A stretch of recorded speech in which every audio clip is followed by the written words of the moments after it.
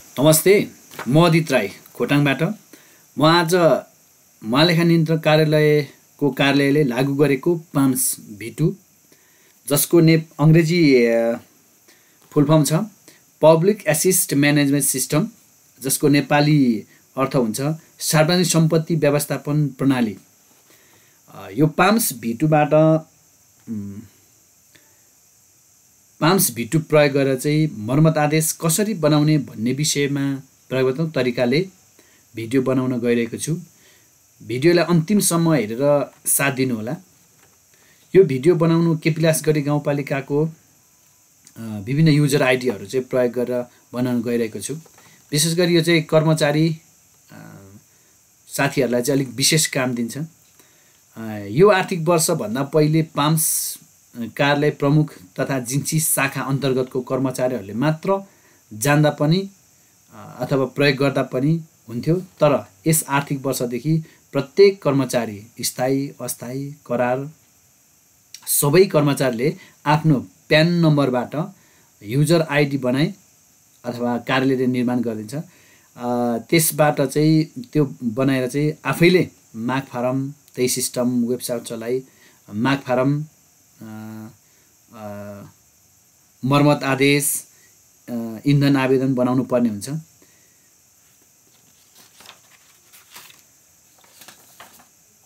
विशेष गरी आज म सार्वजनिक सवारी साधन प्रयोग गर्ने कर्मचारीहरूलाई सहयोग गर्नुको उद्देश्यले चाहिँ भिडियो बनाउन गइरहेको छु।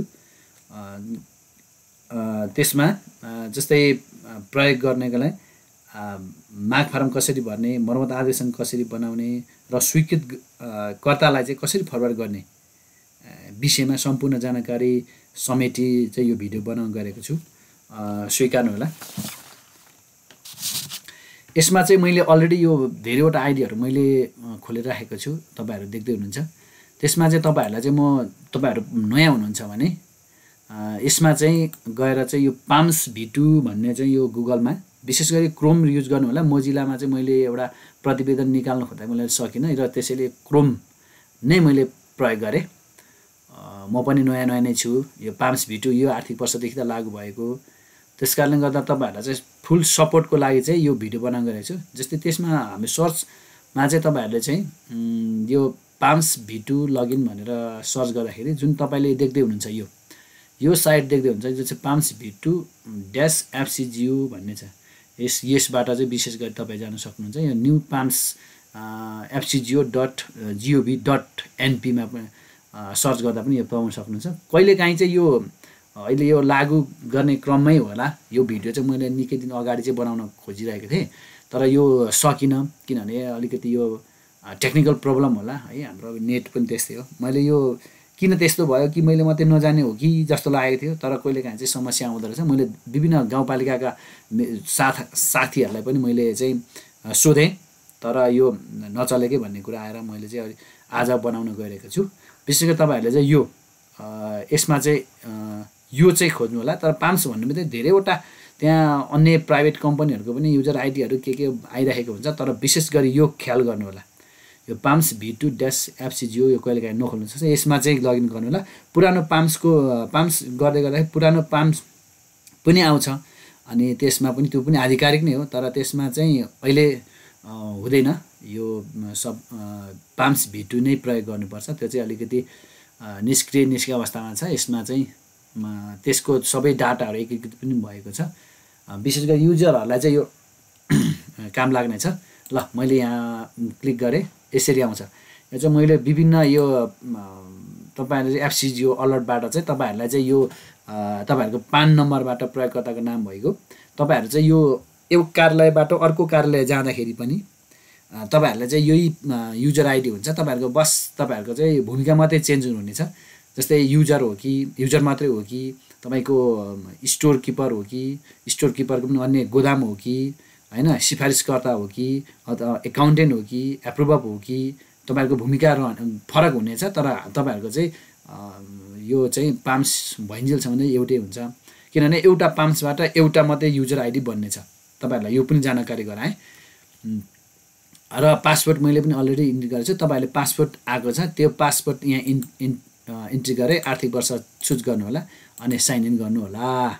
यसरी आयो। मैले चाहिँ यहाँ एउटा युजर आइडी हाम्रै साथीको मागेर चाहिँ तपाईहरुलाई चाहिँ मैले देखाउन गइरहेको छु। यसको लागि चाहिँ अब थप विशेष गरी चाहिँ अब युजरलाई नै मैले फोकस गरेँ।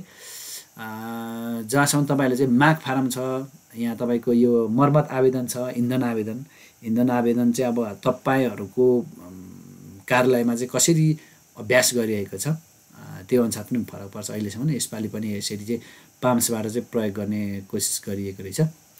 अब यो माग फारम तपाईलाई ढिला नगरिकन माग फारममा क्लिक गर्ने। माग फारममा क्लिक गर्दाखेरि टक्कैसँगले अहिलेसम्म केही छैन।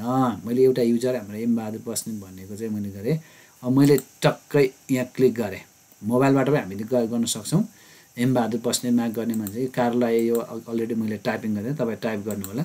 अब विशेष गरी यो खर्च भएर नजाने भयो। खर्च भएर नजाने तपाईहरुले चाहिँ यसरी माग्नु पर्ने हुन्छ, किनभने म पछि तपाईहरुलाई हामीले अप्ठ्यारो हुन्छ। तपाईहरुले सपोज एउटा मोटरसाइकल मर्मत भनेको चाहिँ आज मैले मर्मत आवेदन नै मैले विशेष गरी फोकस गरेको। त्यसकारणले गर्दाखेरि तपाईहरुलाई चाहिँ यो सम्पत्तिमा मोटरसाइकल मैले छाने है। यो कुनै बेला देखिँदैन, नदेख्नेको कारण चाहिँ तपाईहरुको नाममा चाहिँ आइसकेको हुँदैन। त्यो चाहिँ अब स्टोर किपरले चाहिँ तपाईहरुको नाममा नामसारी गरिसकेको जस्तो हुनुपर्छ। तपाईको नाममा चाहिँ आइसकेको हुनुपर्छ यो सहरी साधन, त्यसपछि मात्रै हुन्छ। त्यसकारणले गर्दाखेरि एम बहादुर बस्नेतमा यो चाहिँ भयो हैन। अब तपाईहरुले माग गर्नुभयो मोटरसाइकल भनेपछि टक्कैसँग सपोज यो स्पेसिफिकेसनमा कुनै तपाईहरुले प्रयोग गर्दै गरेको सहरी साधनको नम्बर राख्न सक्नुहुन्छ। परिणाम भनेको 1 भइगयो, एकाइ भनेको पिस्थान भइगयो, कैफियत मोटरसाइकल भयो, प्रयोगकर्ता भनेको कर्मचारी अथवा शाखा गर्नुहुन्छ। तपाईहरुले चाहिँ यसरी चाहिँ यो टक्कैसँगले यो पठाउन सक्नुहुन्छ है। यो भयो। अब यसरी भयो। अब यो चाहिँ सपोज यहाँदेखि तपाईहरुले फरवर्ड गर्ने हो कि एडिट गर्ने हो कि एडिट गर्नु पनि सक्नुहुन्छ तपाईले हैन।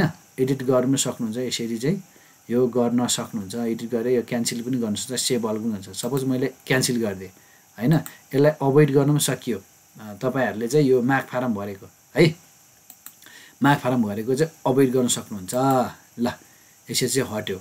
अब फेरि तपाईहरुले चाहिँ अब टक्कैसँगले मर्मत आवेदन सपोज तपाईहरुको चाहिँ मर्मत चाहिँ गर्नुपर्ने हुन्छ है। मर्मत गर्नुपर्ने हुन्छ। यो चाहिँ अब मर्मत आवेदन भन्नु पर्यो के। तपाईको चाहिँ जब सपोज तपाईको यो तपाईको आइडीबाट खुल्छ, यो खर्च भएर नजाने भयो। अब यो मोटरसाइकल भयो, तपाईको नाममा आइसकेको छ है।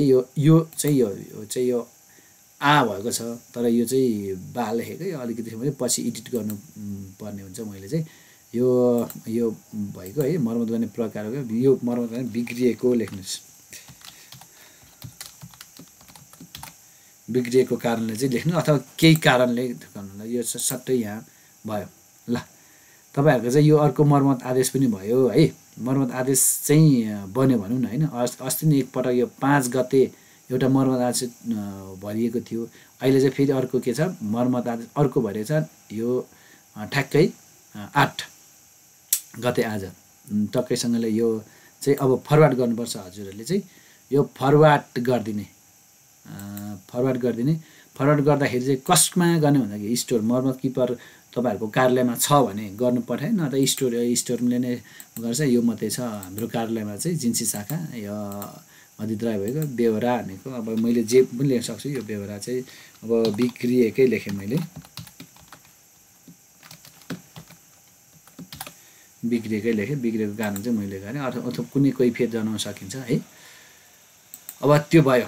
अब फरवर्ड पनि गरिसक्यो, अघिको एउटा भइसक्यो। अब यो चाहिँ तपाईहरुको चाहिँ यति गरिसकेपछि तपाईहरुको चाहिँ अर्को केमा जान्छ भने स्टोर किपरमा जान्छ। स्टोर किपर साथीहरुले हेर्दै हुनुहुन्छ भने पनि यहाँ हेर्ने हैन, ड्यासबोर्डमा हेर्ने। अब यहाँ चाहिँ अब मर्मत आवेदन आयो 3टा आएछ। अब हामीले गरेको अघि एम बहादुर बस्नेतको धेरैवटाको गरेको छौँ है। अब एम बहादुर बस्नेतकोलाई चाहिँ अब यो ब्याकवर्ड फरवर्ड अथवा यो के गर्ने ब्याकवर्ड त्यो हुँदैन, यो गर्न मिल्दैन भन्यो भने त्यो हुन्छ। यो भ्यू गरेर चाहिँ अब यसरी चाहिँ मर्मत आदेश बनेको हुन्छ। ल समय पनि धेरै गइसकेको छ। यो एमबहादुर बस्नेत चाहिँ भन्नु यो प्रिन्ट गरेर अब साइन गरेर राख्न सकिन्छ हामीले स्टोर किपरहरूले है। त्यो भयो। अनि त्यसपछि यो भयो स्टोर किपरले गर्यो। अनि त्यसपछि अब यो त भयो हैन, त्यो मर्मत आवेदन भर्यो हैन, मर्मत आदेश दिनु पर्यो। मर्मत आदेश न्यू एड गर्ने हो। अब यो चाहिँ स्टोर किपरको विशेष गरी हुन्छ। अब कसले गर्यो भन्दाखेरि यो एमबहादुर बस्नेतले अघि गरेको पछिल्लो पटक गरेको, अरू स्वीकृत भएर गइसकेको छ, त्यो पनि बाँकी रह्यो। अब यसमा चाहिँ तपाईँ हामीले चाहिँ मर्मत केन्द्र आफ्नै मर्मत केन्द्र छ कि बाहिरी छ, बाहिरी केन्द्र छ। जस्तै म चाहिँ कुनमा गर्ने अधिकारी washing centre Khotang auto link, यो चाहिँ मर्मत सेन्टरहरू हो, अथवा हामीले दर्ता गरेको फर्म दर्ता गर्दाखेरि हो। अब हामीले चाहिँ यो के भने अधिकारी वासिङ सेन्टरमा गरेको हामीले हैन, सपोज मानिलिउँ हैन। अब सहरी साधन खर्चबाट कुन शिक्षकबाट खर्च गर्ने, ब्याकहोल र मर्मत खर्च हो कि मेसिनरी औजार छ, त्यहाँदेखि एम्बुलेन्स मर्मत खर्च हो कि सहरी साधन मर्मत खर्च, हाम्रो खर्च सिकेर हामीले आपूर्तिकर्ताको सीमा रकम भन्ने पनि हामीले राखिएको छ हैन। यो चाहिँ स्टोर किपरको आइडीबाट प्रयोग देखाइरहेको छु। अनि त्यसपछि यो सर्लक्कै यो के भने यति छ बाँकी हैन, बाँकी यति छ, आपूर्तिकर्ताको सीमा यति भयो, कार्यक्रम वाचिङ बजेट यति छ, सीमा यति छ भनेर देखायो।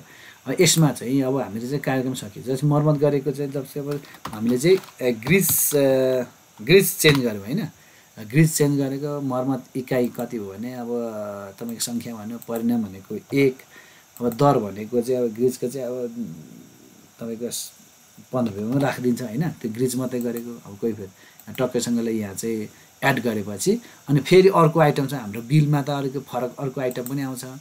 त्यसपछि यहाँ थप गर्न सकियो है। अनि यसरी चाहिँ मर्मत भर्न सकियो साथीहरू। यो यसलाई सेभ अल गरेपछि अर्को आइटम पनि थप्न सक्यो। जस्तो मैले सेभ अल गरेँ।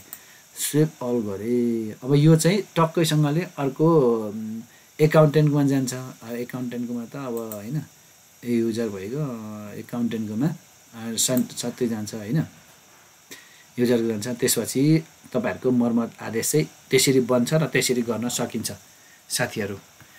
त्योभन्दा पहिले चाहिँ स्टोर किपरलाई अघि मैले सुरुमा गरेँ माग फारम भरेर हैन, माग फारम भरी यसबाट युजरबाट माग फारम भरी बाइक माग्ने सबैभन्दा पहिले हजुरहरूलाई मैले त्यो गराएँ है, माग फारम भराएँ हैन। माग फारम भरिसकेपछि मात्र तपाईँहरूको नाममा सहरी साधन आउँछ। अनि मात्रै तपाईँहरूले चाहिँ सहरी मर्मत आवेदन भर्न पाउनुहुनेछ होइन भने तपाईँको नाममा युजरले मात्रै मर्मत आदेश बनाउन सक्ने छैन। ल हस्, धन्यवाद। भिडियो निकै लामो भइसकेको छ, 13 मिनटको भइसकेको छ। थप जानकारीको लागि अथवा मेरो हौसलाको लागि अथवा यो च्यानललाई चाहिँ लाइक अथवा सब्सक्राइब गरिदिनु होला। तपाईँहरूको लाइक र सब्सक्राइबले चाहिँ मलाई थप यस्तो भिडियो बनाउनुको लागि ऊर्जा मिल्नेछ। त्यति भन्दै तपाईँहरू लाइक र सब्सक्राइबको लागि अनुरोध गर्दै म पनि बिदा हुन्छु। हस्, धन्यवाद।